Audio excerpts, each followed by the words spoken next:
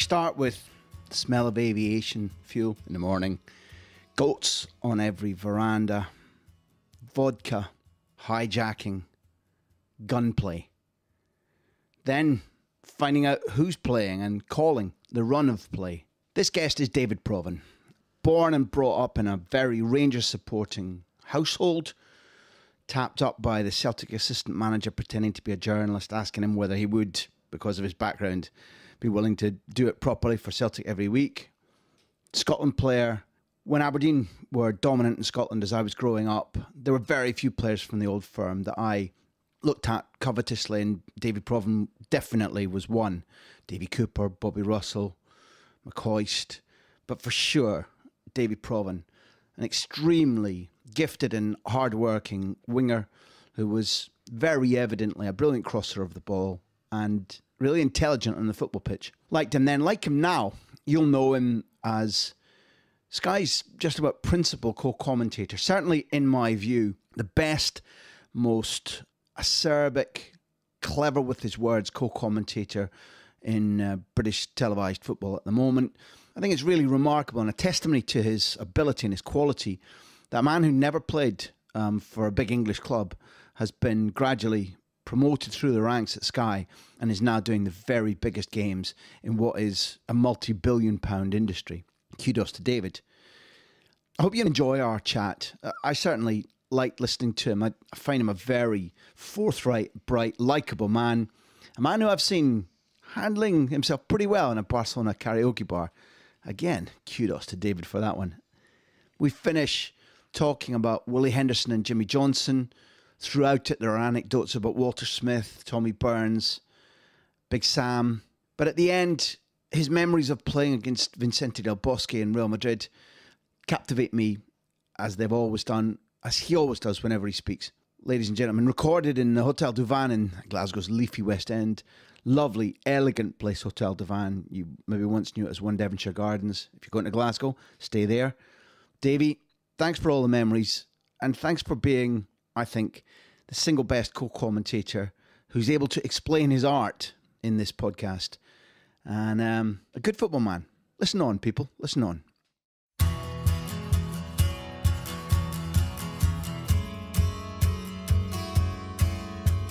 Anybody who's ever listened to the 1.6 million of you who have listened to the big interview know that the reason for David Provan being with us today is, apart from his talent and apart from your talent and ability and achievements, it's because the guys at the podcast and I really admire and like you. So if it's okay, because I hope this will be a wide-ranging chat, we'll start with shared experiences, because we are co-authors in a book called Henrik Hairdryers and I don't know what else. And you relate the tale of flying with Celtic, but not as a player, to Georgia in about 95. So we're coming up to, we're past the 20-year anniversary of a trip that I was on too, when Celtic were going to play Dynamo Batumi, and you tell the story beautifully, and you made me glad that I didn't imagine it all, because it's one of the most bizarre experiences in my entire life. And given that you were a player who, with Scotland and Celtic, went round the world, does Batumi against Celtic rank as one of the weirdest experiences of your life too? It's got to be, and I wasn't long in the media business, and we flew. I think I'm right in saying we flew from Glasgow to Istanbul. Istanbul, that's right. Yeah. And then we had to use the national carrier to get into Georgia, or so Fergus McCann told us. We had to use a national carrier, and the first alarm bell that went is when we got on this aircraft, which I think was a Yak 49. And the carpets on the aircraft were threadbare. Some of the seat belts were missing. There was a distinct smell of aviation fuel in the cabin. And eventually this thing somehow managed to cough and splutter up into the air, at which point the veterans of the Scottish media demanded the drinks trolley. Out came the drinks trolley and drinks were taken. And if I remember correctly, there was quite a bit of turbulence. Oh, that was. And a lot of concern that this aircraft might actually stay in the air. And eventually the captain appeared with the gold braid, the captain's peaked cap on and the gold braid and the epaulettes, and came walking down the aisle, trying to reassure people. And my dear friend, no longer with us, Ian Archer, one of the great Scottish sports writers, asked the captain if he could have a moment, and the captain came over to us And Ian said, dear boy, as was his opening gambit on those occasions, he said, this aircraft, he said, is this ex-Aeroflot fleet? And the captain said, yes, ex-Aeroflot fleet, very good aircraft. And Ian said, how old would it be? 25, 30 years, very good aircraft. Ian said, and what about the engines? Pratt & Whitney? To which Sergei replied, not Pratt & Whitney, but very good copy. So at that point, large ones were ordered all round again. I'm very glad I was up the back of the plane not hearing all this, because you described it, you called it a yak, but I mean, I think the engines were yak power, and we got yak sandwiches, and it was the seatbelts either came away in your hand, the chairs were all rocking and shaky, and the carpet was curling up. And I think, being optimists, you think, well, that's the worst part over.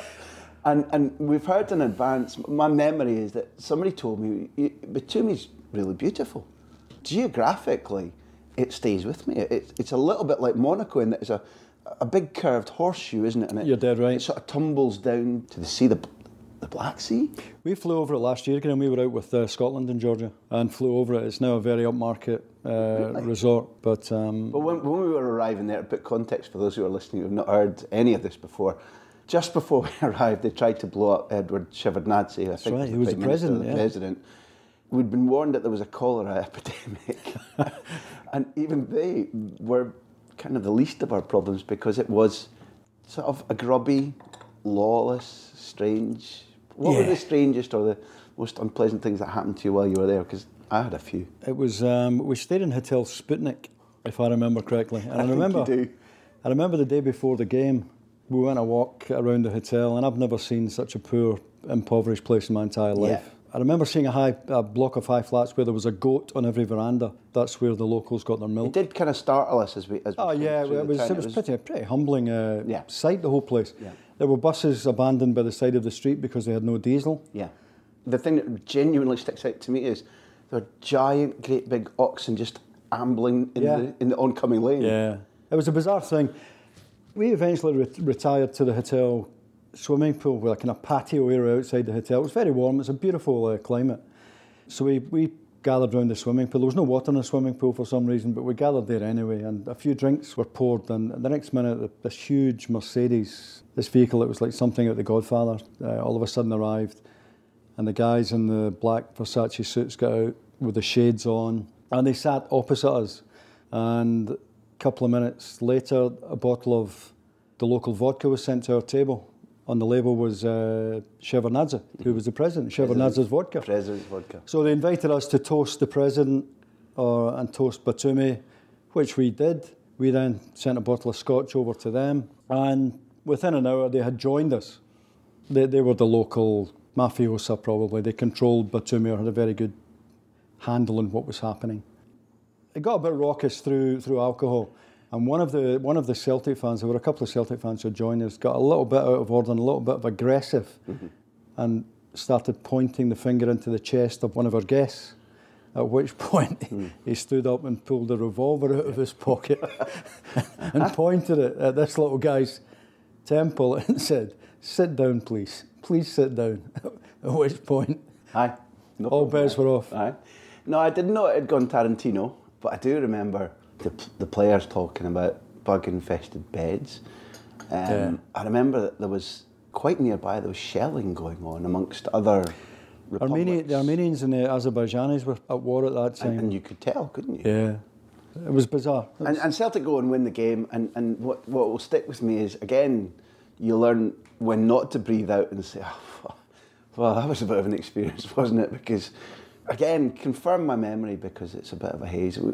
I remember we get to the plane, we go on the plane, we sit there for a chunk of time until it emerges that we're not being allowed to leave. Well, I remember the game itself because my microphone packed in after 10 minutes. Dougie McDonald's, who was commentating for Radio Clyde, I was co-com. Dougie's microphone packed in after 10 minutes, at which point he has to take my microphone, and I'm out the game. So I've travelled all this way to do 10 minutes work, at which point I became a spectator. But after the game, you're right, we got back to the airport and they wouldn't let us leave. They said we hadn't paid our telephone bills at the stadium, which basically it's a bit of blackmail, wasn't it, to get more money off us. I think they asked for, was it $100 American a head? I think it was a chunk of money. Out.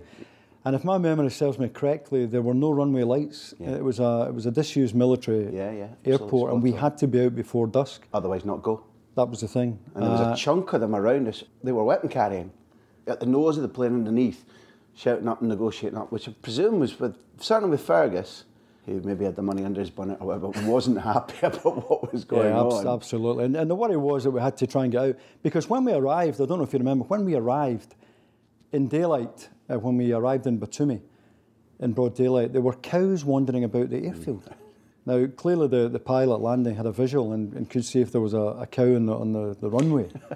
But going out, by the time this thing revved up to get off the ground again, it was pitch black. Heaven knows. And I remember careening down that runway thinking, I hope there's not a cow at the end of this runway that we're going to hit. Have they got luminous paint in Batumi just to Wow, identify where the cows are? And as we took off, and in the climb, you could see the flash fire in the mountains. That's what I remember. You can see the fire lighting up the mountains as they shoot, and you can see them going either way. Yeah. And you're like, well, it was pilot, let's steer left. Never been so glad to see Istanbul in all my life as I was after. But it's like, I think we can be reasonably unapologetic for the fact that these experiences become characterful. I think it's part of the reason, if you're not playing or managing, that when you go around the world, these are good tales to take back. I think they're life enhancing as long as you come away with your life. But they'll contrast, absolutely, with the experiences that you've got now, and the main reason that we were very, very keen to talk to you, because not only have you done, I think, 21 years solidly with Sky. 95, yeah, so that would be, yeah. So your 21st year is beginning, and you know, you're, I think, an elite columnist who says accurate things fearlessly and with good expressions, and you began at Radio Clyde. But what fascinates me is that I remember when I was friendly with Gianluca Vialli, and when he was sacked, we spent time, he gave me an interview in his house, and he said, well, what I'm going to go and do now is I'm going to go back to Italy.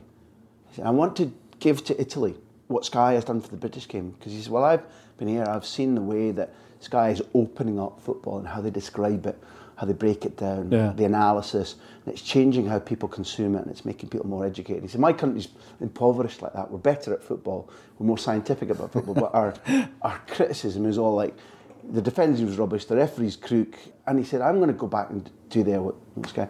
And I think that you're part of exactly how that's kicked on hugely since then. In my view, it's an honest view, in that, particularly when you're co-commentating, it's a difficult art. Well, how did you approach the art of co-commentary at a big Premier League in terms of what your objective was? I think I was fortunate in that I had done commentary on radio for a number of years with Radio Clyde, and it's a completely different discipline, completely different. But it was certainly helpful that I had been a co-com on radio. And then I got a break. John Robertson, the former Hearts player, was doing co-commentary on live Scottish football, and John, for some reason, couldn't do it. Mm-hmm. And Andy Melvin, who was number 2 to Vic Wakeling at Sky, phoned me and said, Kilmarnock, I think it was Kilmarnock Celtic, he said, do you want to go at co-commentary? And I said, yeah, sure. And that was the start. I remember doing it that night and kept the gig for Scottish football, and had been doing it for a number of years. And ironically enough, got the call from Scott Melvin, who now produces the live football for Sky, asking me if I wanted to do... My very first game was Queen's Park Rangers Newcastle. I got a call on a Sunday night from Scott. Somebody must have called off, and I went down on the Monday and did that. And that would be 4 years ago that I've been doing the English Premier League live football, which obviously was a big step up in terms of the demands and the audience and the pressure, if you like. It's a bit like playing. I think you have good games and bad games. I'm probably my own worst critic. I'm very rarely happy with what I do during a game. You know when you've had a decent game, and you know when you've had a poor game. If you've had a wrong call, if you've called something wrongly, yeah, I suppose you beat yourself up about it. And I think most of the co-commentators are the same. There are times where you've got to stick your neck out. And if a replay comes in that shows you've been wrong, it leaves a pretty sour taste in your mouth. You know? That's understood, and this is where I want to intervene, because I'll stick my neck out, without naming names, across the media. I'm not talking about Sky. There are ex-professional footballers or ex-managers who don't add what you add. And in my view, that will very often be that when there's an action and it's been called by the commentator and we've all seen it, yeah. I think is one of the separations you made about radio and television, in that you've got to add something extra. What I hear often are things that will make me clearer about why something happened, what should have happened instead. And I also find that quite often you'll link from a previous incident in the game, a game 2 weeks ago, so that there is, in a sparse amount of words, when the commentator hands to you, or whatever, however you do it, which is something I'd like to know about how to... Yeah. So you're doing that. Tell me about that process, about adding extra. Is it that you're not afraid to comment, to open things up? Is it that you've got a very good analytical football brain? Because that's what it comes across. I think you're just trying to be slightly ahead of the game, if you like. You know, there are things that obviously will help you. If a corner's been taken, you will observe whether the team's defending zonally, who's picking up who, is the goalkeeper being blocked off, the referee's position. Before the kick is taken, you're trying to take a mental note of these things, because very often the ball will come into the box, 5 huge guys will go up and the ball ends up in the net, you're not sure what's happened. And then I suppose the only thing you can add was that they were picking up man for man, so somebody's not done their job or whatever. There are some horrible goals where you can't really add anything to it. I think there are times where you can add, where if you've... And again, if the ball's out wide, I think I'm normally looking in the box to see who's picking up who. Are the full-backs ahead of the 2 centre-backs in case the ball's knocked in behind and there's an offside? Who's deepest for the defence and whatnot? Little things like that give you a help, if you like, you know. So is there any correlation in that process as to how you played? Because, you know, you were a footballer that I think was also ahead of the game and working long before the ball came to you. I think just anticipation, Graham. You know, you try to anticipate what might happen next. The 2 cameras that most co-commentators could live on are the 2 18-yard cameras. Mm-hmm. Now, the director doesn't want to use them all the time, obviously, because it would become pretty boring for the viewer. But they are the cameras that the co-commentators would probably get most mileage from, because you can see the last defender for offsides. You have a pretty good view of the pitch, and you can tell the story most of the time from the 18-yard cameras. And we're lucky at Sky that the directors will 9 times out of 10 give you the picture that best allows us to tell the story. What you've got to be ready to do is tell the story on the first replay. Yeah. I think a lot of people think if you're co-commentating, you get the benefit of the replay. You've got to call it on the replay, so you've really got to have... You're not seeing it and calling it. You've got to have tried to have figured it out before the replay comes in, so you can add something. Now this is interesting for the listener here, I think. Let's not take yesterday's game. Let's say a very, very high pressure game. You're at Arsenal hosting Manchester City. You're co-commentating with, say, Martin Tyler, whoever it might be, Ian, doesn't matter, and there is something pretty significant happens. Let's say it's in the 18-yard box to your left. David Silva's had a rebounded shot which Czech's touched over the bar. And do they tell you, David, we're coming to this now? What's in your ear? Do you have an unfettered view and you just have to guess what's coming? What's the process that happens? I think you know through experience of working for Sky what angle you're going to get. I mean, I can go on to the director and ask him for an angle. Mm-hmm. I can say, give me the high behind or give me the 18-yard. The directors are slick enough that you can anticipate what angle you're going to get. You'll get the angle that best allows you to describe what's just happened. The directors at Sky are pretty hot in terms of giving the co-commentator the right angle. So that tells, again, our listeners something, that the directors at Sky need to have, as well as a very good television brain, they need to have a good football brain. They need to understand you and the commentators too. Most of them are football fans who have got a pretty good understanding of the game. Most of them are football fanatics. But practically everyone who works for Sky, you'll have come across them. Yeah. They're all football nuts. I've come across very few people who aren't really right into their football. So when this process is happening, is your head ever crowded with noise? Yeah. I mean, one of the biggest obstacles for commentators, I think, is PA systems. I mean, I remember doing an Everton-Manchester United game with Alan Parry. It would be the first game of the season, 2 seasons ago. It was a game that Marwan Fellaini out-jumped Michael Carrick for Everton's goal. Everton won 1-0. And before the game, and there's a huge speaker at Goodison Park that faces the television gantry. And Alan Parry and I, the studio had handed over to us. Alan was trying to do the teams. Team graphic comes in, Alan's doing the teams. I then come in after the substitutes because we then highlight a couple of players. And this PA system was just so loud. You couldn't hear the director. You were just going on pictures. You had no cue. And we were just going into pictures we could see. You could not hear yourself think. And that's when it can get a bit tricky, if you like. And when you talk about a gantry, what again, not everybody will know, is that you can often be right in the midst of quite a noisy stand. Traditionally, you'll probably be in the main stand, so it's not like being behind a goal. A television gantry is, if I'm not wrong, has got an eagle eye view. It's quite high up in the roof of a stand sometimes. But you will be surrounded by people celebrating a goal or shouting at the referee. And again, what comes across, and I'm trying to gauge whether it's a deliberate thing or it's just natural from you, is that your delivery is very measured, which I think is a benefit in that commentators maybe need to inflect their voice and rise and show their excitement. But what comes across, again, without gushing too much, is that you come in with it's a Sean Connery, James Bond. It's like, but you pick things off without getting hugely excited. And Gary Neville used a phrase here, is that he avoids hyperbole. Because if you say that this guy's a genius, then what about the guy who outplays him 10 minutes later, or this is the best game ever? How do you plan for your words? What do you do? Certainly when I began, I found myself just through excitement, and you were talking about the atmosphere in the stadium. And I think the atmosphere in the stadium can affect you as a commentator. I genuinely believe that. If the ground is noisy, and there are grounds that are very, very noisy, and I think it becomes a discipline that only comes with time, where you can try and detach yourself a little bit and just remember to try and keep an even pace about what you're saying. I mean, I think initially, when I started working in the English Premier League, I was speaking far too quickly, and I had to consciously try to slow down. If I was sitting here with my pals, having a West of Scotland discussion, very few people in England would understand what we're saying. We do speed up a little bit. We do. When we're excited. So there had to be a conscious effort in terms of trying to slow down so that the rest of Britain, if you like, not just the West of Scotland, can understand what I'm saying. Well, the delivery comes across, I think, clinically, and I think it adds. Just like there's a myth in England, people say that some Scots get ahead because we can sound aggressive or menacing or convincing or whatever it is. There's something about our accent that seems to work.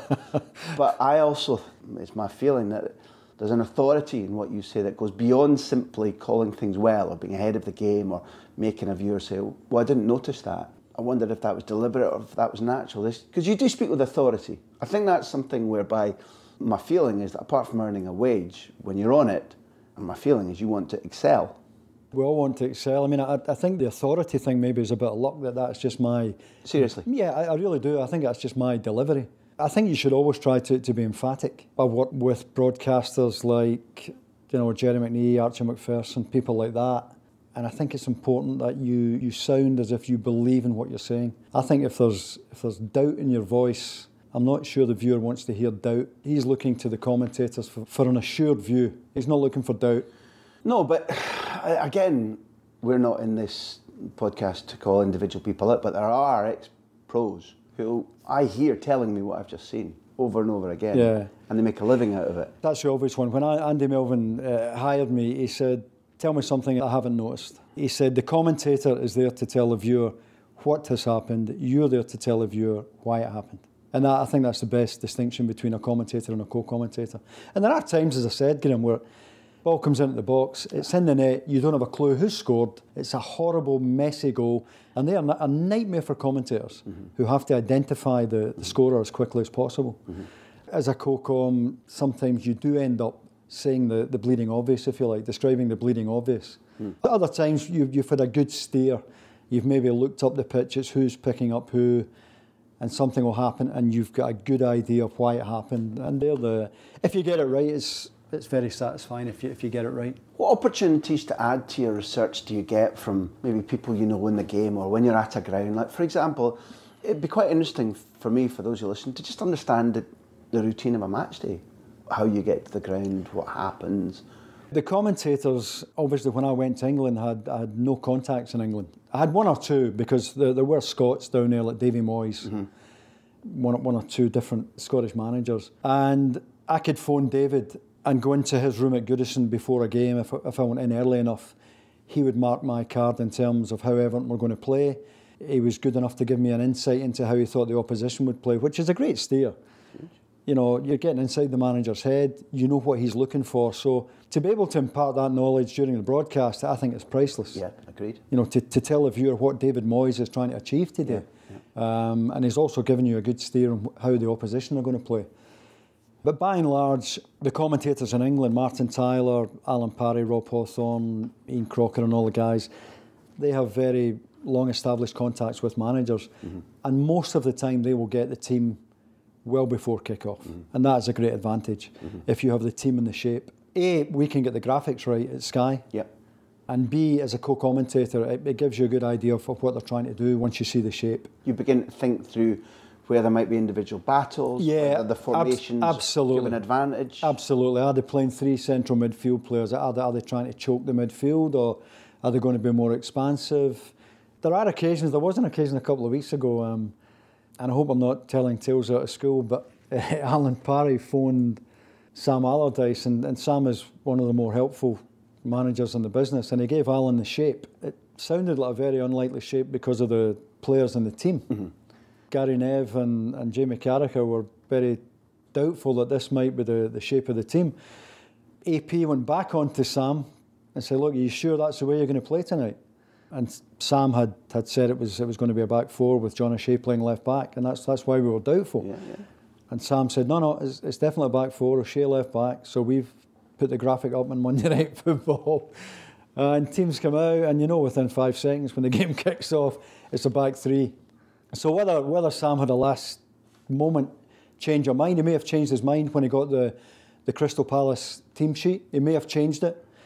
And to be fair to Sam, he apologised to Alan Parry after the game. Sam knows how the business has worked. He's done co-commentary himself at times. He was good enough to apologise to Alan Parry after the game, but that's one of these occasions. I also think we both know that the desire from any leading team, any leading coach, by which I don't necessarily mean Barcelona or Real Madrid, Bayern Munich, anybody who aspires to be the best, they also aspire to know what the other team's going to shape like, who's in, who's out, is somebody playing out of position, and therefore changes at the last minute, maybe Sam made, they're commonplace if you get the information in advance. It's a pretty natural thing to do, I think. And you can get an advantage, can't you? In that hour and a half before kick-off, I genuinely believe if you find somebody's out, or if you find that they've changed shape and you haven't anticipated, there's a chance that the opposition have only trained twice on it, and it must affect your mentality. Well, you're ahead of the game. If you know the team, you've got half a chance, because once you have the 11 players who are playing, you should be able to determine what the shape is going to be. By and large, you know how they're going to play by the 11 players. And if you're ahead of the game, if you've got the team before the game, you're ahead of the game, if you like. And one of the biggest compliments I had when I was doing the Scottish live football was that at a time when Walter Smith and Tommy Burns were managing on opposite sides of the town, I could phone Walter Smith and Walter would give me his team, knowing I was a very good friend of Tommy's. Now that for me is... It's trust and respect. It's a matter of trust, And that was a huge compliment. I would probably find it harder at that time to get Tommy's team than Walter's team, bizarrely enough. I thought you were going to make me ask that question, and I was going to, so I'm really glad. Because I was not his ex-teammate. I was not a close friend, but I took him. He asked me to help him. We went to Juventus together for a study trip, which I set up. I got to know him. I liked him and admired him. And I know Walter did. Walter, even though he broke Tommy's heart over and over again, Walter adored him too. But Tommy was much a jumpier man than Walter, was less sure about his 11, and he made me smile because those are strong memories of before I left Glasgow, and I would have thought Tommy might have been might not have even known his team. Oh, I know. And now and again, I would go to Tommy and say, can you give me a steer? Can you give me a team? And he would say, have you got the Rangers team? And I would say, yeah, I have. He would say, well, can you give me a steer? And I would say, Tommy, I love you to bits. I love you to bits, but it's more than my life is worth. Exactly so. And that trust now and again has broken down. If a manager feels his team has been leaked, he'll never... Well, the one I know who's manic about it, the two, Mourinho is manic about that.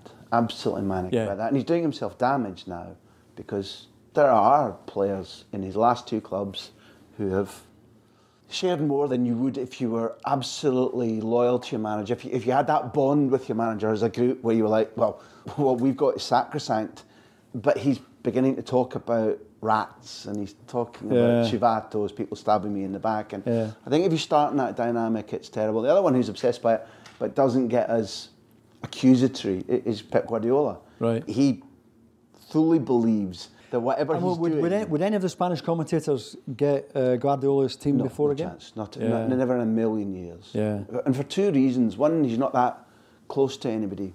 But also, without me speaking for him, really only what maybe he's shared and taught me, so I'm not speaking for him, just relating what he said, that he is so detailed in his preparation. He believes so much in getting a competitive advantage for his team, whichever his 11 is, whichever club it is, from his own planning of what he wants to do to the opposition, that even giving any of that away strips something back in his view. I can understand that.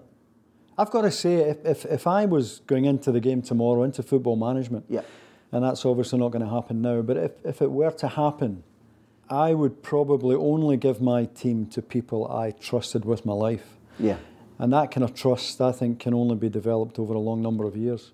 And, you know, I mentioned Sam Allardyce wrong-footing us at Crystal Palace. Yeah. Sam Allardyce is one of the most helpful managers in the business. Yeah. If he trusts a commentator, will help him. Yeah.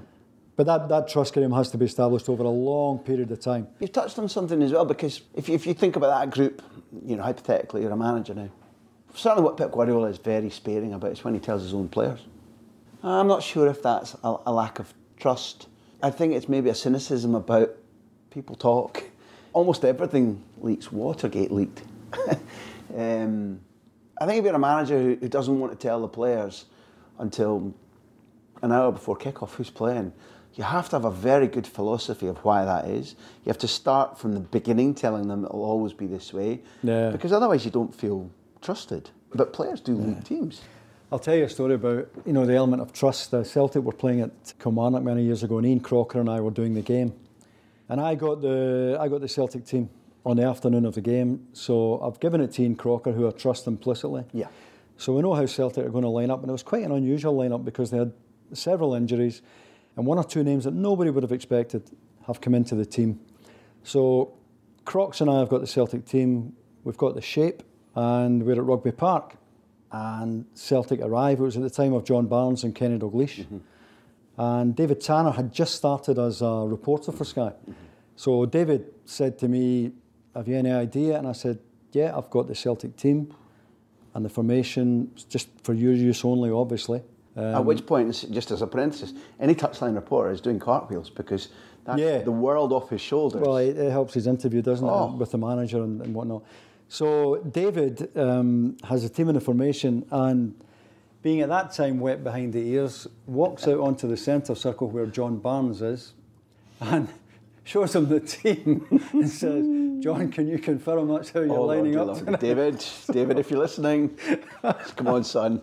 So Celtic draw the game, and after the game, Kenny and John Barnes won't let them go into the showers after the game until they find out. Somebody puts their hand up in terms of who leaked the team to Sky. And the next morning, and I knew it was going to happen, the phone rang, and it was Tommy Boyd tearing my head off, which I had to take on the chin. But it was a salutary lesson. Well, can I? The world is based on equilibrium. So can I say that Tommy is one of the reasons that I believe that I might enjoy this profession, because when I was working for the mighty Green Final in Aberdeen, one of my first jobs, probably in the 80s, the man who encouraged me to try and talk about football at hospital radio, so your co-coms on Clyde ring a small bell for my tiny little jumble sale work in the 80s on hospital radio, commentating on matches. Damien Quigley said to me, there'll be work for you. And the Green Final in Aberdeen run a weekly column on the Old Firm.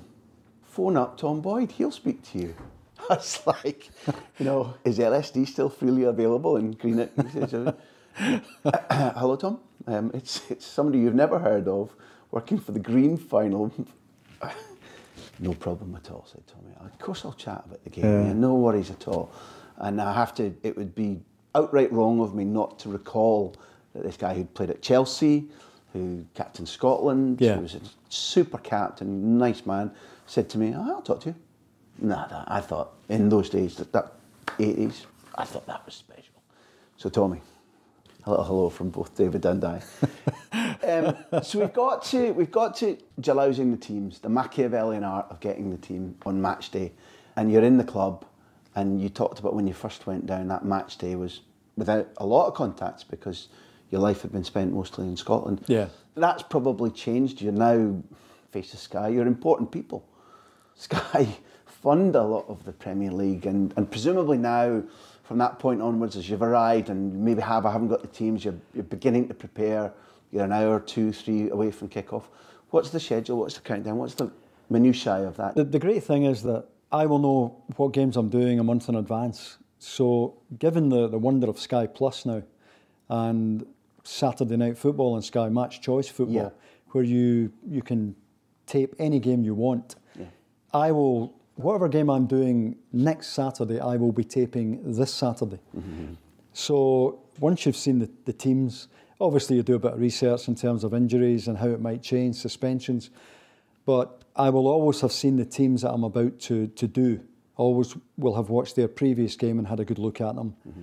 I'll know who's injured, who's suspended, who's likely to come in. Mm-hmm.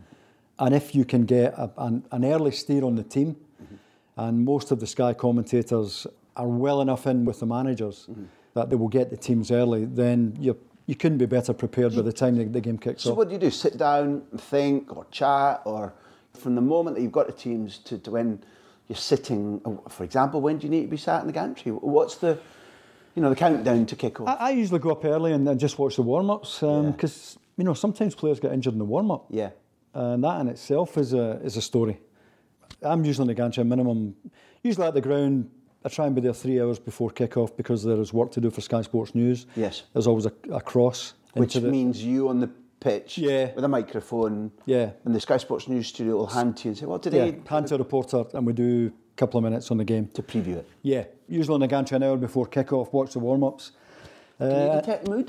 Do you think sometimes, if you've done a team several times over a couple of seasons, and you watch the warm-up, can you detect mood and touch and who's looking good? I think you know the mood in terms of the last few results. You know what kind of shape they're in mentally, depending on the last few results. I think what fans mean is that if they're at a game early, they will watch the warm-up. Yeah. They're chatting, they're not chatting, he's not hitting the target. Does any of that matter much from your own experience? Not really sure. I mean, I'm not sure you can take much from the body language in the warm-up. No. Okay. I think perhaps recently, unless there is a clearly unhappy dressing room, and Chelsea, I think, is a very good example of that in recent times, where I would argue that the body language of the players was pretty obvious, that they weren't happy at their work. And I think we saw the contrast at Crystal Palace yesterday, where a Chelsea team seemed to have the weight of the world off their shoulders and were expressive again and looked like Chelsea. Crisper, intense, they were at it, they loved their work again. Whereas previously, it didn't look right. No. So then, off we go, and the match begins. Are you finding your rhythm, and does it matter who's beside you? Because each commentator is different, and there's no point in hiding the fact that, I would say the same to you and I did to Gary, but Martin Tyler, who I know and has told me great anecdotes, and was at the football tournament that erupted everything for me in 1982 in the World Cup, and told me enormous stories about working for ITV then, what that was like with Big Jack Charlton. But he's a superlative commentator. Yeah. And you've now begun to work with him as much as with Ian and with Alan Parry as well. How do you tailor what you do compared to who's next to you? I think you tailor it according to their style, if you like, their tempo. And they have different ways of doing it. I mean, Ian Crocker and I worked in Scottish football for years. It's almost like a husband and wife. I knew when he was going to stop talking. I knew instinctively. And he would know instinctively when I was going to stop talking. Mm-hmm. I mean, the golden rule is a co-com, when the ball's gone into the box, the co-com has to shut up. You don't talk over a possible goal. Yeah. You've got to make sure the commentator's in charge if there's a chance of a goal. But basically, they all do it differently. They all do it very well, or they wouldn't be there. But they're all different, and I think you become... tap on the shoulder when one of them wants you to come in, or no. Are you talking? Sometimes there's a bit of eye contact. Sometimes there's a bit of eye contact. But I just think you come to know when they're finished, if you like. When a goal is scored, some commentators will wrap up pretty quickly and let you in. Some commentators are more expansive, and you just get to know through working with them when you come in. It's useful if it can become natural that when the goal is scored or an incident takes place, the commentator doesn't go so far that he's actually taking away what you're preparing to say, because then you're left kind of high and dry. I think most of the commentators they're savvy enough to know. And generous enough. Absolutely. Yeah, okay. Absolutely, yeah. I mean, now and again, you'll crash each other. And that, I think, tends to happen when you haven't worked with a commentator. You find you're crashing each other. But over a period of time, it becomes like a relationship, you know. It feels like a reasonable privilege to be working in that league for that company, earning a reasonable living, I presume, watching at elite grounds, huge turnouts, massive crowds, being at the heart of very big stories and following a narrative. Do you get a big thrill out of it? Does it give you the adrenaline? Do you have butterflies? Do you get adrenaline? Oh, yeah, absolutely. I mean, the bigger the game, the tighter you'll be before a game. I mean, the Arsenal-Man City a couple of weeks ago is probably as big as it gets at this stage of the season. You know, you don't want to be making a mistake in that, put it that way. You're hoping that you call everything right, that you don't make an obvious mistake. You're hoping that you're calling it properly, calling it quickly. Adding to it. Adding to it. Well, who stands out for you? What do you see that you don't get to, call in the matches? For example, we went to spend a fantastic morning doing this with Chris Waddle, and he immediately said to us when he began to talk about the Premier League, because it wouldn't be fair to you, because Sky are such big backers of the Premier League, that I have got doubts about some of the technical qualities that I think have dipped. In the time I've been away, I draw a comparison between the Schmeichel, Bergkamp, the Canio, Zola era that I left behind to maybe how much technical ability we see now. And Chris was of that opinion too. The technique has dropped in the Premier League. I think there are fewer players of absolute excellence like that. You could name some of them, but are there as many? And I think the players who are very quick and run and are tall, but are there enough who always know what to do with the ball without having done anything sparkling, whose touch is two-footed, who are aware of what to do with the ball and are tactically intelligent so the manager can devolve intelligence to the pitch? Is there as much of that? No, I wouldn't say there is. But Chris was also of that view. He was worried about particularly English footballers. But the guy he said he was enjoying a huge amount, this is some months ago now, was Mahrez. Yeah. And he'd spotted him in advance. He said, listen, he'll go to a big club soon. He's fantastic to watch. But you must see in the games that you cover little things where you see maybe a player developing or emerging, or somebody you like watching. What are the hidden corners of the quality that you see in the Premier League that you enjoy? I think Mahrez is the obvious example. I mean, these guys, Ighalo at Watford is another. And I think it's always refreshing to see a guy who hasn't cost a lot of money all of a sudden come into a very, very demanding league and become a star. A bit like Moravcik when he arrived at Celtic. The difference between Moravcik and Mahrez is that Mahrez is 24. Yes. Lubo, I think, was 33 when he arrived in Scotland. There was no real value for Celtic. Mahrez will go for a lot of money. I still think, I think the European results would suggest you're right, and that perhaps the top players, technically, there are fewer of them now. European results would dictate that, I think. Yes. But there are still games you go to, and you can go there knowing that even if the game is not that good, you will enjoy watching one or two individual players. Most football fans, whether they're sitting down to listen to you on Sky or paying to go to a game, that's what they want. We all know you can't guarantee your team's going to win, but you want to be able to pick out 3 or 4 tries like I would try, can play. Oh, he's on the rise. That's a young kid. If you can come away from any match with that experience, you're at least semi-satisfied, aren't you? Yeah, I've gone to games at Man City and it's been a poor game, but I've watched David Silva for 90 minutes and I would never tire of watching David Silva. No, I don't honestly believe he's fully appreciated in England. Yeah. At City he is. But his gifts, his movement, his gifts, his bravery. Yeah. About I'll take it here, I'll take it there. And Fabregas as well. He played a pass at Burnley at the beginning of last season. I don't know if you remember it, for Shurla to score at Turf Moor. It was Chelsea's opening game of the season. And he played a pass, first-time pass, through pass for Shurla. And he must have had eyes in the back of his head. And there are times where you look at that and it is genius. And you feel it applauding. You touched on a player that I know him reasonably well. And he's a thorn in my side because word reached me from Arsenal in the first 2 weeks I lived in Barcelona in 2002. Arsenal were sending a Barcelona player. And a pal of mine and we racked our brains. Of course, we didn't go down 3 levels to find a 15-year-old. And Steve Rowley and Francesc Cagigao, their Spanish guy, had spotted him. So that bugged me right from the start. But when you watch him play, it confuses me how often people badmouth him, how rarely people think he should be in a starting lineup, how quick people are to turn on him. I've never really understood why. And he was one of the players that wasn't giving Jose Mourinho everything that he had in his locker. And I'm not saying deliberately, but his form under the difficult months for Jose Mourinho wasn't as good. But I saw him play for Spain against England during that run. Yeah. He completely ran that game. Yeah. And if Spain are going to win the European Championships again, which I think they have a fighting chance of doing, he should be starting next to Sergio Busquets in a two-man midfield behind a 3 and a 1. And his gifts are fantastic, aren't they, when he's on form? He's fabulous. I mean, I think by his own high standards, he's been off it a bit. Now and again, you see him hit a pass that nobody else has seen, nobody else would see. Mm-hmm. Quick-footed too. I mean, I think his little touches. I mean, he played as a striker. Did he really? When Spain won the European Championship. Right. This false nine. False nine. Yeah. Dabrowski put him up there for Spain, and they won it, and he scored, and that's quite a remarkable footballer. I think that's unusual to be able to do. I'm going to cheat now because you threw me a line.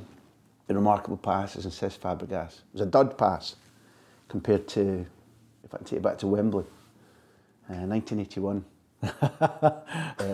There's a bit of a melee around the Scotland box, and there's a couple of hacks clear. I don't know if maybe your boot was on one of the hacks clear, and the ball comes to your feet in the centre of the Wembley. But give me some context, please, for people who are either English and don't want to remember this, or Scottish and didn't see it. Well, when are we talking about, and what's your background before that moment when the ball drops to your feet? Well, it's Scotland, England, home internationals. I had never seen Wembley, far less played at Wembley, and Jock Stein told me the night before the game I was playing, hardly slept that night, got to Wembley. And sometimes I think you can burn up too much energy and nerves. And that was a day where I felt tired from the first whistle. I was really struggling to get a second win. Normally I get a second win in a game within 10 minutes. Really struggling. I spent the afternoon chasing Kenny Sansom, who was just motoring up and down. And I hadn't really taken part in the game until that moment, where I found myself midway inside the Scottish half on the right-hand side of the pitch. Joe Jordan came short for it, screaming for it, but I saw Steve Archibald making a long run. And that was my favourite pass, if you like, something with a little bit of bend into the channel. In behind, I think it was Brian Robson. It was Brian Robson. It was. But give people who haven't seen this, the things that come to my mind is, number one, the state of the pitch. I think I'm right in saying the Horse of the Year show had been on Wembley not long before. You've done that, Kipper. I was about to say it looked like Horse Guard Parade. I didn't know that. Yeah. Because that was a heavy pitch, tufts of turf. As if there's been a family of moles trying to come up and see the game for free or something. Yeah. So it's not the ideal passing surface. No, it's not. Anyway, I've had a really poor afternoon, and I've got one chance to redeem myself and find the right pass. And distance of pass, do you think, maybe? I'm saying 30 metres. Yeah, maybe 30 metres, yeah. It's a big pass. To be fair, Joe Jordan, I think, it might have been Alvin Martin he took short. Pulled him short, and Stevie read the pass. Yeah. It was a bit like Costa's run for Fabregas. It was beautiful, yes. If the forward goes early, it makes it easier for the guy to see the pass. Before we talk about what happens next, what's the technique of that pass? I genuinely mean, given that you've always distributed the ball well, what is the technique? I think you just, the expression is you wrap the inside of your foot around it and just leave as much leather on the ball. If you're going to spin the ball, you've got to leave a bit of leather on it. Suppose you hit it like a draw shot in golf. When you hit that draw shot, once you've realised Steve's made turn, are you looking at him? Are you looking at the ball? Where are your eyes as you actually make contact? Oh, you see the run, obviously. I noticed that Stevie was on his bike, and it's a case of just trying to give him something to run onto, because Stevie was quick. And I know if I knock anything in behind, there's a chance he might get onto it. And if I may say so myself, the weight was right on the money. And Stevie was very clever. Because whoa. If there's any inference that wasn't a penalty and Brian Robson didn't pull him down cruelly, then I reject it. Stevie put himself in a position where Brian Robson couldn't make a clean tackle. He gets across the front of him. He comes into him, brilliantly. Yeah. And the referee, who was Robert Wirtz, I think he was French, described by Laurie McMenemy after the game as a flash Harry. Not that England were bitter about the penalty award. Yeah, pointed to the spot, and we had John Robertson, who just didn't miss on the big occasion. No, he didn't, did he? He was didn't miss. Hell of a footballer. Yeah. Given that was your first Wembley experience. What about the periphery? What about the goal moment when it goes in, the final whistle, the post-match? Just give us the privilege, because good as we are, well, that hasn't happened to us yet. It might in the future, but you're aware that it's a huge box that's ticked on your CV to play for Scotland at Wembley, first of all, and to play in a winning Scotland team at Wembley. To make a goal with a gorgeous pass. Is obviously huge. And that was the year that Ted Croker, I think, tried to ban the Scotland fans from Wembley because there had been some trouble. 77, I think, the Scots took the goalposts up the road with them. And some of the pitch, I think. And some of the pitch. So the English FA, with some justification, tried to make sure tickets only went to the home fans. Were there any of us there? My God, we came out the tunnel that day and it was a sea of yellow with line rampants. It was like a Scotland home game. I know it's a bit of a cliche, but it was. There must have been 50, 60,000 Scots there. Mm-hmm. It was amazing. You should have, not that I bear a grudge at all, but you should have spent more of your playing career supplying Steve Archibald. Because I believe that just about the point that Billy McNeill signed him for Aberdeen, you, in a fit of madness, turned my glorious club down and didn't move from Kilmarnock to Aberdeen. Am I right about that? No, I could have signed for Aberdeen as a 16-year-old. I was playing for Port Glasgow Rovers, and nobody had paid any attention to me as a player. And all of a sudden, I've hit a very rich vein of form, and I ended up with quite a few scouts in the house, one of whom was Bobby Calder, what a man, the famous Aberdeen scout. Willie Fernie was here, the Kilmarnock manager. My dad, God bless him, said to me, look, don't go full-time. I was very tempted to go to Aberdeen. I wanted to be a full-time footballer. I always had wanted to be a professional. My dad said, go part-time with Kilmarnock. If you're good enough, you'll get your move. So I went to Kilmarnock and eventually, of course, went to Celtic after that. Billy McNeill did say that when he was at Aberdeen, he tried to buy me. But at that time, there was no freedom of contract. So you couldn't move. There was no transfer windows. There was no freedom of contract. The club could keep your registration. So even when your contract had expired, you couldn't move unless the club. You touch on a subject that just by fluke, I was sent to John McBosman's house. I'd said to my boss, there's a story here, and I was sent there. And I ended up 95 in his parents' house where he'd moved. He sold all his belongings to pursue his fight against this, and the phone went and it was the judgment. I was in his house or his parents' house with him interviewing on the day the judgment came through, which felt then as if somebody was looking after me, because journalistically that was a big experience and a big story. We're celebrating the anniversary of that. It's probably the first time I've talked to somebody who's mentioned that they were affected by that. The system was criminally wrong, even if Kilmarnock didn't treat you as he was treated in Belgium. The system was just outrageously unfair. It was. I mean, I think but for the contractual situation in those days, it would have been a really good advantage for me to have had a profile in England before I started working as a commentator in England. Of course. And don't get me wrong, I have no regrets at all. I mean, I had a decade at Celtic which were wonderful. There was a time where I could have gone to Arsenal and where Celtic just weren't prepared to let me go. You know, in hindsight, I wish I had tried English football at some stage. Maybe not necessarily at the time they tried to get me, but certainly at some stage. At minimum, it would have given you something to think about, because you were a player of enormous ability. I suppose if you're going down a historic club like Arsenal, you feel confident that you can do something. Whether you'd have chosen to leave Celtic or not, you didn't have that opportunity at all. No, I didn't. I mean, we were playing Aberdeen in a League Cup tie, a game in which Steve Archibald scored a hat-trick against Celtic. And Terry Neal was at the game, and I had one of those nights where everything went right for me. And got the phone call, was tapped by Arsenal. And I remember John Clark, who must have got wind of it, coming up to me in the training ground at Celtic and said, "Oh, has a man from Northern Ireland been on to you?" And I'm pleading all innocence. I said, "I don't know what you're talking about, John." And he gave me that knowing look, and he said, "Look," he said, "if we sold you now, the supporters would burn the stand down." He said, "Forget it, you're not going anywhere." How close was that to the time? Because did Terry not also sign Charlie? He did, yeah. He signed Charlie in, 83? Yes. This would be 79.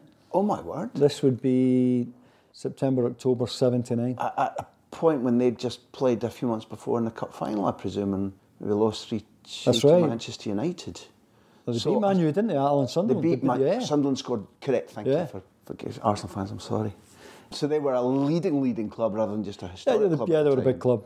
It's funny, you're very good at this, David, which was the reason we invited you in the first place, because John Clark was going to come up. The media are terrible buggers. They'll phone you up and tell you lies. There's a publication, we have a lot of listeners outside Scotland, and nobody outside Scotland have ever heard of the Weekly News. But the Weekly News phone you up at Kilmarnock, I believe, which is one of the funniest stories I can imagine. Tell us what happened. That was the way that clubs tap players. I was in my parents' home in Gourock. I had just come home from training at Kilmarnock, and the phone rang, and I picked the phone up. This is Joe Bloggs from the Weekly News here. I said, "Oh yeah, how you doing?" Just wondering how you're getting on at Kilmarnock, what you think of the game coming up on Saturday, blah, blah, blah. And after a few minutes, it's actually John Clark of Celtic here. And I'm not sure whether it's a wind-up or not. He said, "It's John Clark of Celtic." He said, "We're aware of your background. We're aware that you were brought up in a Rangers household. You're a Rangers supporter. We just want to know if we come in for you, whether you would sign for Celtic." And I said, "Well, absolutely, I would sign for Celtic. I'd love the opportunity to play for Celtic." And was very, very excited after that phone call. It took some time after that for the move to come off. Celtic offered Kilmarnock money. They wanted more. They had just sold Jim Stewart, Gordon Smith, Ian McCulloch. They didn't need the money. They could demand top dollar, and eventually Celtic stumped up. It's fascinating to me because I never knew growing up that Kenny Dalglish, he grew up in the shadow of Ibrox with Rangers posters on his wall, which he did. It took me a long time, having lived in Spain, to find out Iniesta, before he became a fanatic for Barcelona, was a big Madrid fan. Really? In this series of interviews, we had a lovely chat with Jamie Carragher, who couldn't have been more die-hard Everton and hated I still see him on the gantry at Goodison. And when Carragher's got a day off, he's up on the gantry at Goodison beside us. Don't tell Rafa Benitez, who still thinks that Jamie had Everton sympathies. And that whole process of saying, I'll sign for you, let's not call him the enemy. But I've always wondered if it's difficult at all. Nah, well, I had affections one way. I don't find it difficult at all. Did you then, though? I mean, not now, obviously, because you succeeded. You did everything you wanted to. People in the west of Scotland know your background. They know your background inside out. There's no point in trying to hide it. I mean, I played with some Celtic players who even to this day wouldn't admit they supported Rangers as a kid. What's the point in trying to hide what you were as you were growing up? I don't get that at all. Because everybody around your neighbourhood people know anyway. Aye. So one thing that did intrigue me that I told you before we started the tape, that when I was with Harry Redknapp, I thought I was being self-indulgent, asked about John White because I wanted to know. And it turned out that people listened to it. And a lovely story that I've not shared with the boys is that John White's sister and brother listened to that podcast on Christmas Day and were in tears listening to memories of their brother. Yeah. This means that you had the chance to watch Willie Henderson. Yeah. Can you share anything about having been a talented winger? Can you share anything? Because I didn't see him live. I'd like to understand, because he's regarded as a great, but I kind of feel that compared to Jimmy Johnson, he's not talked about as much. I'd like to understand a bit more. He was certainly a fabulous player. I mean, I would first see Willie Henderson playing for Rangers when my dad would take me to Ibrox. I'd be 7, 8, 9 years old at that time. And he was the one I watched because I was a winger. The thing I always remember about Willie Henderson, when the ball was knocked to his feet, there was this huge expectant buzz would go round the ground. And he was a fabulous player. I think you could argue he was eclipsed by Jinky. On ability? Or because Celtic had a better team? Or? I think Jinky, for me, edges it. I think he edges it. What did Willie do with the ball when he had it? He was just so direct. Oh, really? He was much more direct than Jinky. I mean, Jinky would beat the fullback, then beat him again just for a laugh. Willie Henderson would get to the byline as quickly as he could. And the thing I remember about him was his bravery. He was a bit like Jinky himself. I mean, the stick these boys took was ridiculous. That's one thing, and there are very few things you can praise FIFA for. But by taking some of the hatchet men out of the game, they've done the game a great favour. We see players playing for longer, elite players with skill, with better careers. I think that's why it's difficult to compare Messi with Maradona. If you look at the treatment that Maradona took, 82 World Cup's a great example. You know, Gentile and Italy and Argentina kicked hell out of him. And he reacted. And Messi, to that extent, is very fortunate that he's playing in an age of protection that Maradona was never exposed to. No, I completely agree. I mean, we sat here in this chair with Charlie telling us that he reckons he was the first to invent shin pads on the back of his calf as well as on the front because of the booting he took. What sort of treatment did you take? Pretty brutal at times, to be honest with you. But you get to know the fullbacks are going to try and do you and the ones who are hard but fair. I mean, if I was playing against Maurice Malpass, I would know that, I mean, he would clatter me if he got a chance, but he wouldn't try and do me. Dougie Rougvie, It's just steady now, steady. Different ball game. He didn't have a bad bone in his body. He was occasionally clumsy. You knew that if Dougie got a chance, he would hurt you. He would do you. And you get to know. I mean, I don't hold that against the big guy, and I see Dougie now and again, and we have a laugh about it. They were just the rules of engagement in those days. And it was part of the mentality that Alec imbued Aberdeen with, that in order to get parity with Rangers and Celtic, if you left one in now and again, then that evened the battle a little bit. There was a difference in the character between Dundee United and Aberdeen. I don't think there was much between the two sides. In ability. But there was a nastiness about the Aberdeen side which helped them, dare I say. No. Helped them. And a lot of the great sides are nasty. Is that pushed out of our game too much in Britain now? I think refereeing and the nature of the game has changed. That. Do you think the nature of the fan has changed? I sometimes lose my temper, which I'm a very placid guy. Particularly on social media, where I see guys who are maybe 18, 19, 20, 25 saying, that tackle's a shock, it's a leg breaker. And all that's happened is he's clipped a boot as he goes for the ball and there's a foul in it, and you're like, you've got no idea. Yeah. That could be somebody's career, and you're like, that's unbelievable. And that nastiness. Now, we sat in this series talking to Graham Souness. He went further and he went, look, this is eternal. Yeah. Well, why do you think that there was the Colosseum? We need to do each other in battle. Yeah. Now, I'm not all for footballers carrying spears and shields, but I think we've lost an edge that is vital to football. There was one yesterday, Damien Delaney came through Diego Costa on the halfway line. He got a booking for it, Damien Delaney, he was booked for it. Nowadays you think yellow card automatically. In my day, he'd have been allowed 3 or 4 of them before the referee would even have a word with him. Yeah. So I think the game is better for that, and I'm fed up hearing dewy-eyed tales of Ron Harris and Norman Hunter. No, but now you're talking about people who go out to do damage, which is different. Yeah, and these guys wouldn't last 2 minutes now because... Couldn't play. Or couldn't play particularly well. They could kick people. In those days, kicking people had a value, but not now. I think it would be wrong of me to close without 2 or 3. One would be that you'd have had 4, 5, 6 years more of a high-level career had it not been for ME, which I think at the time, we once sat and chatted about this for an interview, which you were really gracious and kind to give me when I was a young reporter. But it must give you some pleasure, at least, that we're clearer about it now, that not just in football but in society people understand it, because you were kind of isolated and alone at that time without information about what was ailing you. Yeah, I mean, it was a bit of a mystery before it was diagnosed. I think the one element about it where I was fortunate is that nobody thought I was malingering. A professional footballer doesn't give up the best job in the world unless there is something wrong with him. At the peak of his career. There are people with ME who people suspect are swinging the lead because they don't have a plaster cast in their arm, they don't have a bandage in their head, and they don't get the benefit of the doubt. And one of the hardest parts for anyone suffering for ME is being believed and getting support. Mm-hmm. And if you know that people are doubting your illness, I think it adds to the pressure of how you're going to recuperate and how you're perceived.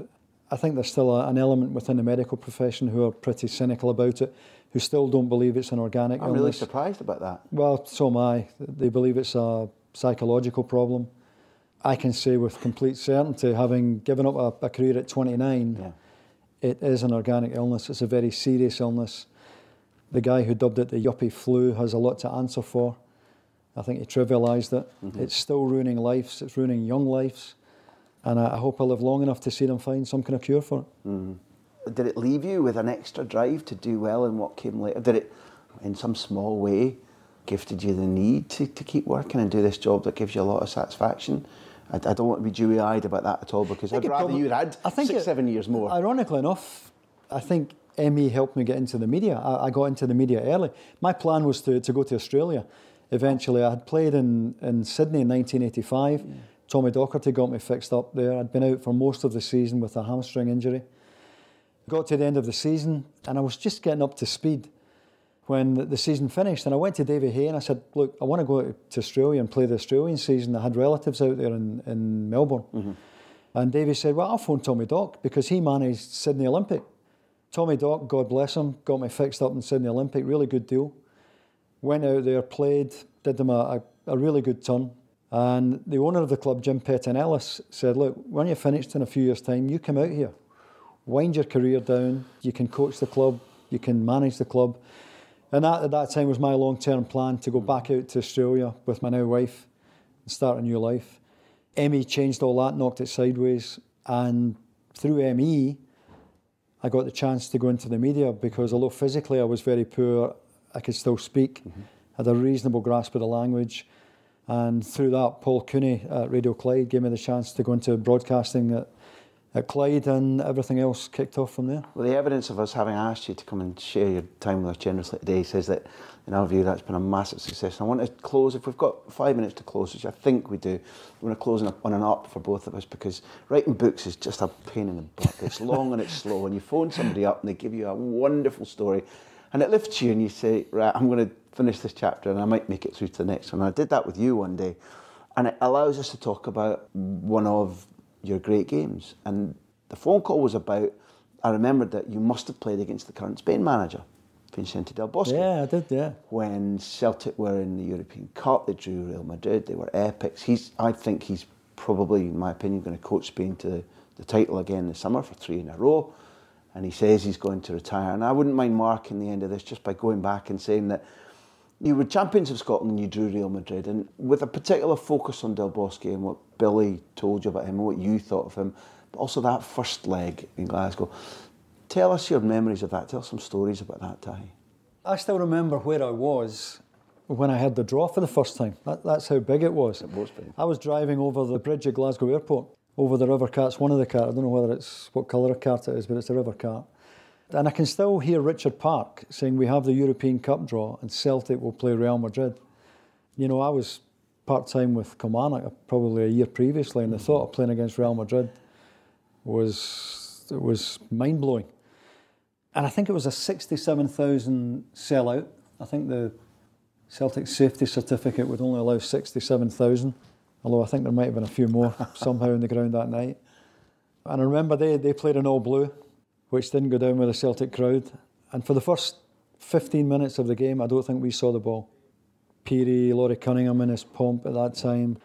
And I remember Del Bosque getting the ball at one stage in the game, and we were swarming all over them like wasps. I mean, they talk about the high press now. We knew how to high press. And Del Bosque got the ball in midfield, and he walked with the ball. He found this little pocket of space, and he literally walked 5 or 6 yards with the ball, and it was almost a message, as if to say, you will not knock us out of stride. A message to his team as well. Look, we can just play at our tempo. Never forget that. If I remember correctly, Billy talked to you about the Madrid team and picked Del Bosque out and said, look fellas. Yeah, he said he can run. He said, which was true. Which was true. He said, but he's Van Hanegem, Baxter type, any range of passing.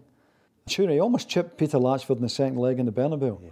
He almost chipped him from about 40 yards. Very early on in the game, if my memory's right. Big Peter got back to get his hand just under the bar and get it over. Yeah. But, to beat Real Madrid that night, I mean, that's... Which you did, 2-0. Beat them 2-0. I think we only had a couple of chances all night and took them. And we go to the Bernabeu, and I could never prove anything, but I think the referee must have had a villa in the Costa Blanca after that game. Listen, I'm an Aberdeen fan. I don't carry a green and white supporting card. And I watched it, and there were strange decisions at a time when Madrid and big clubs like that could certainly influence people. We were almost at half-time in that game. We were 0-0. We were on the back foot, but they hadn't had a clean chance the whole game. And he gave a free kick for Peter Latchford over-carrying, which was very unusual. You know, there was a six steps. He reckoned Peter Latchford had taken 7 steps. I mean, an utter nonsense to give that. So they've got a free kick inside our box. We managed to get it clear. They got a corner. Cunningham hit a beautiful corner over. Carlos Santillana took Peter Latchford right out the game and into the back of the net. And the referee gives it. And there's 120,000 at the ground, and you can imagine how that changes the complexion of the game. They've scored right on half-time. Yeah. I'm not saying we were a better side than them. They were a better side than us. But if we go in 0-0, it's a different game. And they still only squeezed through, if I remember correctly. I mean, it's 3-2 in the end, but... I think Bonito scored the third. He did, yeah. He's no longer with us. No, died in a car crash. Sadly, Laurie Cunningham as well. I mean... Well, if you think about it, Johnny Doyle. Yeah. No, Laurie Cunningham, Juanito. Tom. Yeah. Tommy, who was a great man and inspired a lot of affection in me.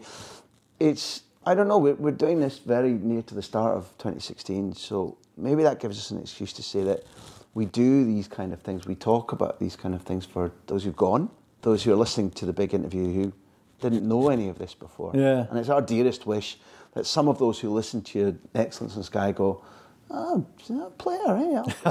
No. And we applied the same logic to Charlie too, and I think it's not nostalgia.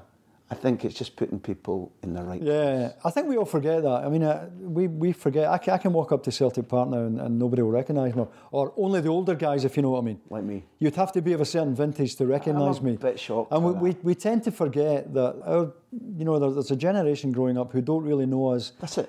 As footballers, they only know us as pundits and commentators and whatnot, and we tend to forget that. I'd like to, part of the reason for this series is to just paint some of the blank spaces so that people, if they're curious, not everybody will be curious, but they'll maybe go back and look. And increasingly you can look on YouTube or you can read, and the internet's a great gift for that. And we are where we are today because of footballers like you. And as I expected it to be, a massive pleasure. Really my pleasure as well, Graham. Great to see you. Thank you very much indeed.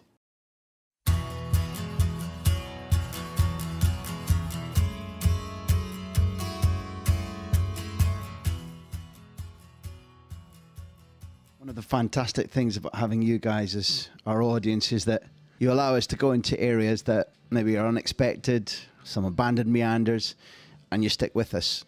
Now, I'm aware that because of my age, because of my nationality, not all of you will have seen or enjoyed that wondrous pass of Davies at Wembley on the Horse of the Year parade, Wembley turf.